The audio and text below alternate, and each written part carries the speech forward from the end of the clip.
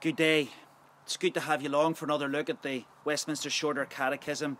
Today in question 28 we consider the word exaltation. Question 28.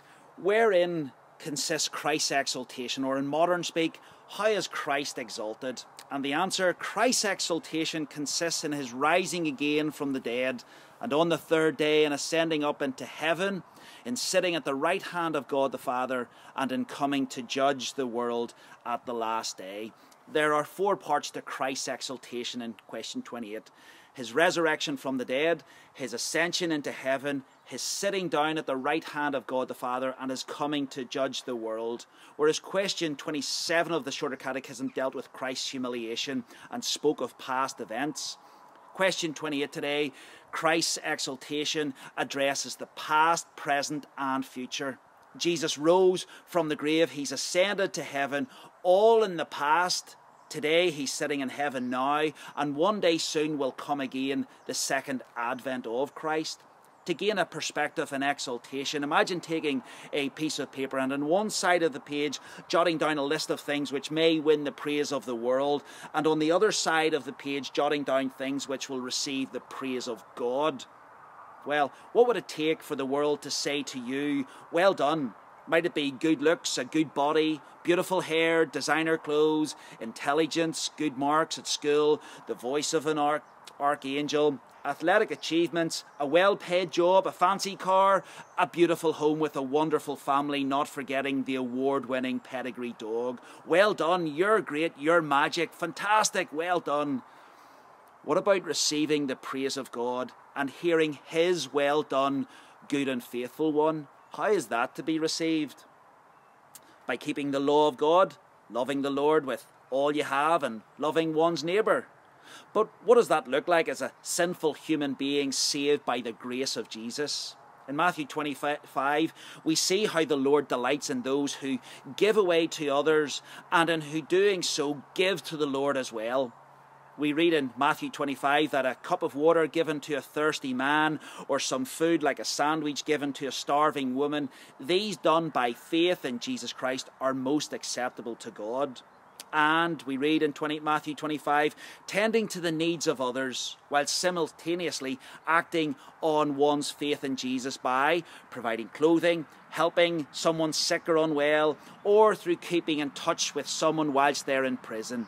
These are a minuscule number of ways that humble folk living by faith in Jesus are able to live their lives, knowing that they will hear their Heavenly Father's praises, well done, good and faithful servant. And so today we want to encourage one another to live and to keep living by faith in the one who was humiliated yet exalted, remembering that our deeds, good works, do not save our souls, nor win us favour with God, but rather we're justified by faith alone in Christ alone, and that our good deeds flow out of a loving trust in Jesus. Our good deeds, they demonstrate that we love the Saviour because he first loved us and gave himself for us. And so in response, we give to others that they too might trust in Jesus by believing the gospel. In the Shorter Catechism, questions 27 and 28, they work together. The humbling and the humiliation come first, and then the lifting up and the exaltation. Jesus humbled himself under God to come and to serve his people, that he may then be lifted up and exalted. Jesus taught his disciples in person. He teaches us through his word of how we should approach life on earth, that the greatest among you will be your servant. For whoever exalts himself will be humbled, and whoever humbles himself will be exalted. Matthew chapter 23, verses 11 to 12. You know, the world that we live in cannot abide humility. It despises the humble man, woman or child, how weak, insignificant and how passive the world says. In Proverbs 18, verse 12, we read, before his downfall a man's heart is proud, but humility comes before honour. I'm fearful for anyone, young or old, male or female, caught up in any worldly pride movement. For one's expressions of self-exaltation will lead to one's downfall. As it's written in the Bible, let him who boasts, boast in the Lord, most definitely not in self.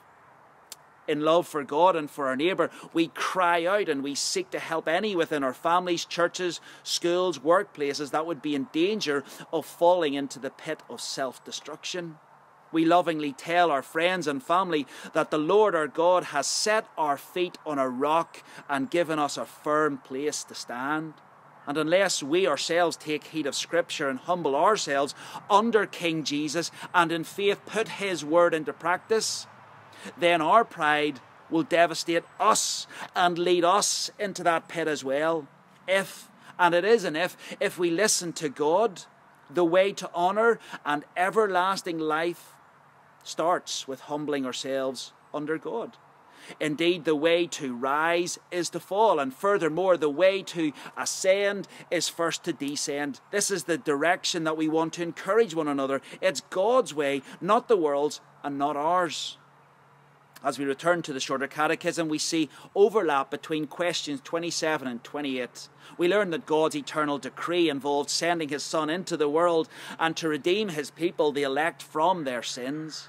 But whereas question 27 focuses on the matter of Christ's humiliation and the earth, question 28 focuses on Christ's exaltation. Our eyes and attention, they're lifted up to heaven, for there in heaven King Jesus is interceding for us, His people, here on earth, so that God will hold us and keep us from falling away. It is from heaven the exalted Christ will come again to judge the living and the dead.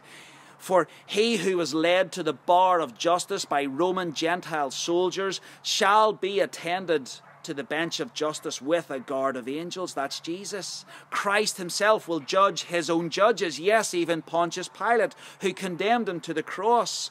Kings must leave their thrones and come before Christ's bar of justice. This is the cosmos's highest court of justice, and from this court there is no appeal. Therefore, know this, you and I, we are sinners. We have sinned against heaven and earth. We have fallen short of the glory of God, and we are all deserving of death and hell. Yours and my only hope is the gospel. Christian or not, turn today, this moment, to the gospel and believe in Christ today. Today is the day of salvation. Know that in Christ today you have an advocate. You have a lawyer who speaks and pleads your innocence, though you're guilty, to God the Father. This is Jesus, and He is yours and my only defence. Jesus Christ, the righteous one. He is our righteousness as we receive Him in faith. He is the atoning sacrifice for yours and my sins. He died to save, forgive, and reconcile us to God. So, my friends, repent, believe, but keep on repenting and believing the glorious good news of Jesus Christ.